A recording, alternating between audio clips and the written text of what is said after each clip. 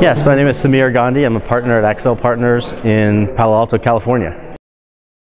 Okay, so the U.S. Growth Fund is a fund. It's a growth equity fund that's really intended to finance companies that have gotten to a state of maturity that doesn't make it suitable for venture capital. But in essence, it's very much thematically the same as what we do with early stage venture capital. We're trying to back founder entrepreneurs that have built businesses, oftentimes bootstrapped their companies, have gotten them to a certain scale where often they're cash flow positive, but they're still looking for their first investor and business partner to help them build their company to the next stage.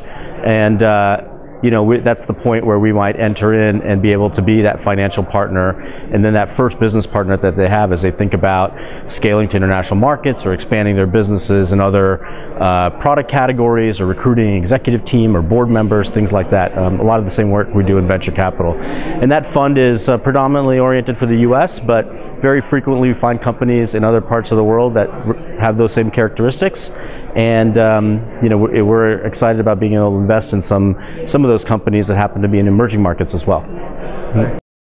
Well, India is a fascinating opportunity. It's very early days, but it is such a large market domestically, with many attributes that sort of are very consistent with the way that we think about things from the US. We have a highly educated population, very technical, English speaking, a big, huge middle class. And so we see so many opportunities for new companies to get started and to serve, that constituency in the US. And so our India fund, which we set up in 2008 with 4 partners here that are located in Bangalore, that are from India.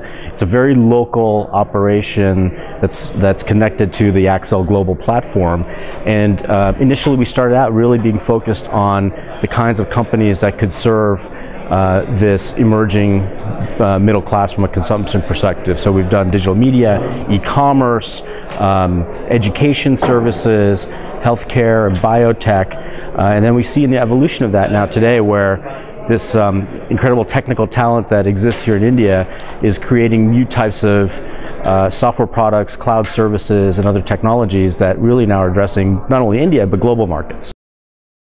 Well, we have a huge initiative globally around something that we've called, and other people call, big data, which is really the reimagining of the whole business intelligence and analytics infrastructure within enterprises. And it's various software platforms and cloud-based services that really are targeted at building this whole new BI stack in these companies. And it's an initiative where we found companies all over the world that fit into a framework that we've developed, and we have even a big data fund that's oriented at investing at these types of companies. And some of those companies have come from India.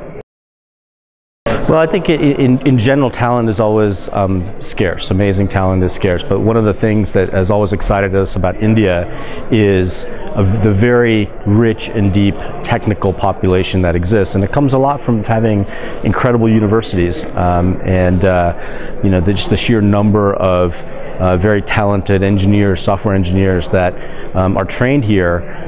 It makes it a place where, a center of innovation globally that we think is going to be that way for a long period of time. And then obviously you've got a lot of companies here too. You've got Amazon and Google and Yahoo and Oracle and Cisco and all these other companies that have also, recruited amazing engineers. And so I think this area will be a rich area for us in terms of talent, certainly from an engineering standpoint. And then over time, what we'd hope to see is entrepreneurs, product talent, design talent, all those other things being developed too. And certainly today, a company can get started anywhere in the world and address global markets in a way that is easier than it's ever been. Not that it's easy, but it's certainly easier than it's ever been. It's a great question. There's no particular one right answer, but at least certainly things that I look for. One is, it really starts with an entrepreneur that's incredibly knowledgeable, but also very passionate about solving a fundamental problem that maybe he or she has for himself, but that's a problem that somebody has that a lot of people have, within India or even globally, and it starts with that. I mean, it's hard to replace true insight and passion that an entrepreneur brings, and so we're very excited about working with these dynamic founders, really extraordinary people. I'd say that's number one. The second thing is, fundamentally, we're looking for things that opportunities that really address big problems and therefore big markets. And so, there's many things that could be interesting, but they can end up being very focused or niche-y or smaller, which is fine. They tend to be less appropriate for venture capital, especially a global venture capital firm.